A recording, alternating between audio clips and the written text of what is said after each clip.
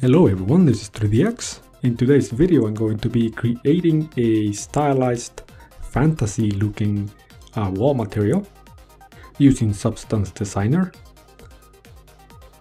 And for the most part I'm going to be using a lot of the techniques that I've been using in many of the other videos that I have made.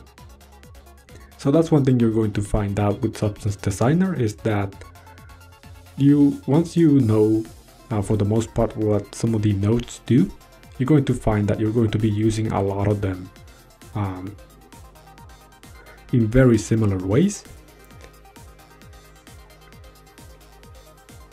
And that's essentially what I do. Once I find a good workflow, I typically start just reusing a lot of the same nodes, and I find that I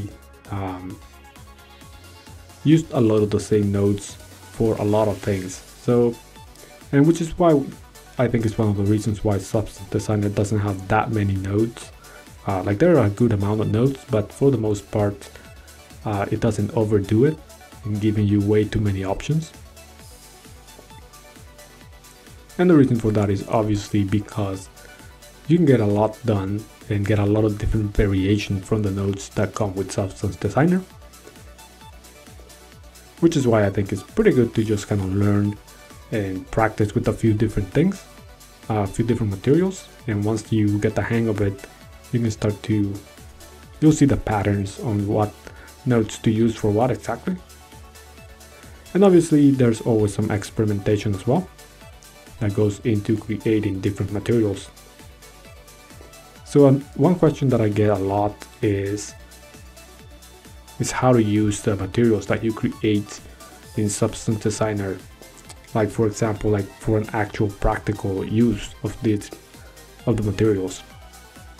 So typically how I use them in a production setting is I use Substance Designer primarily to create wall textures or floor textures.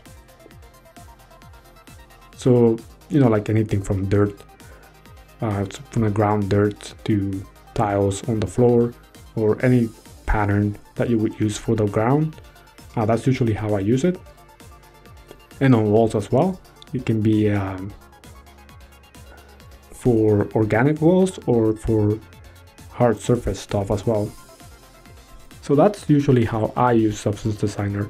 I do know that a lot of people also use it for props. Like, for example, they make a lot of different materials which you can apply in something like a Substance Painter.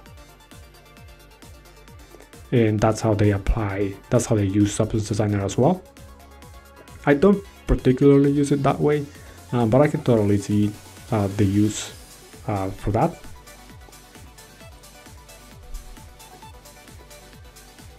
And other people just use them for props, but not by importing to Substance Painter, but just as actual textures, which you can map to on a prop. So something like a trim texture. I've seen people use it like that to create trim textures, which you can apply to a prop. And once you have a trim texture, you can pretty much set your UVs so that they use specific areas of that trim texture. So that's one use that I've seen for Substance Designer. Like I said, I primarily use it for the creation of ground textures and wall textures. I haven't really used it a lot for props, but it's probably something that I will probably start doing more often as well.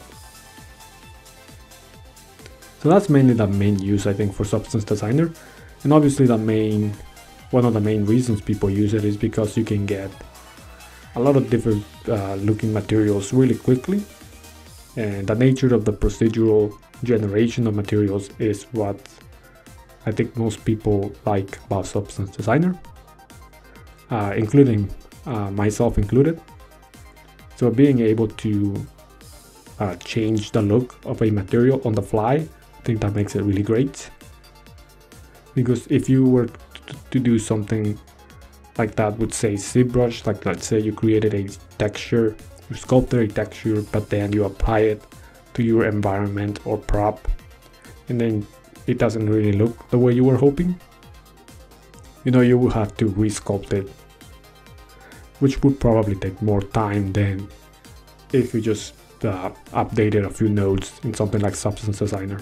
So that's the main use of Substance Designer, is to be able to do changes to a material or texture relatively quickly and without having to resculpt anything.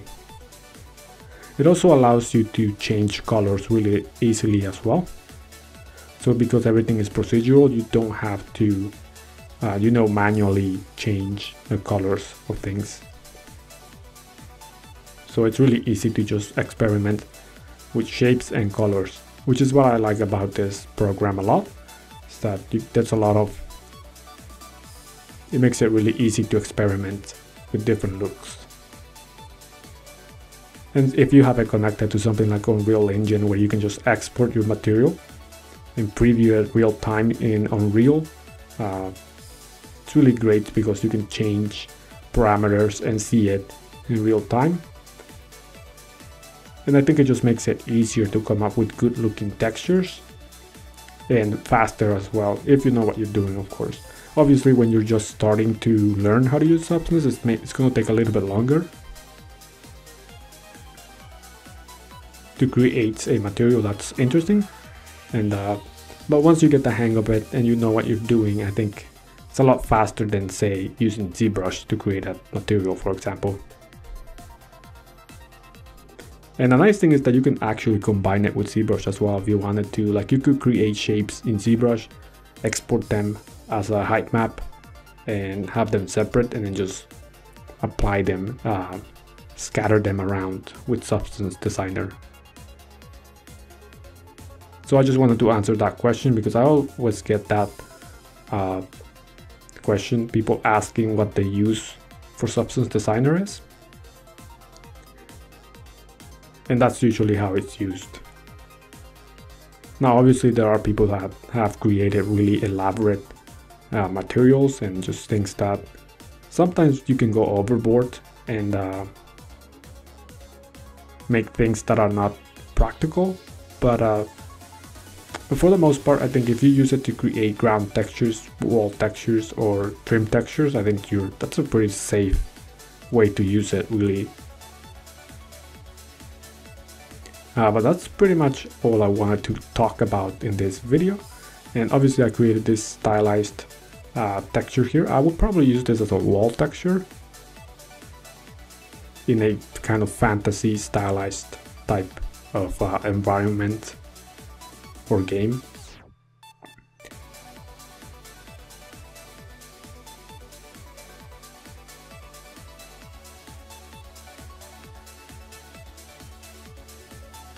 But this one was relatively simple. As you may have noticed, I used a lot of the same nodes that I used for the most part, which usually is the tile sampler and blends, as well as the height map blend as well. And so I usually try to keep it really simple when it comes to stylized textures. And this one was no different.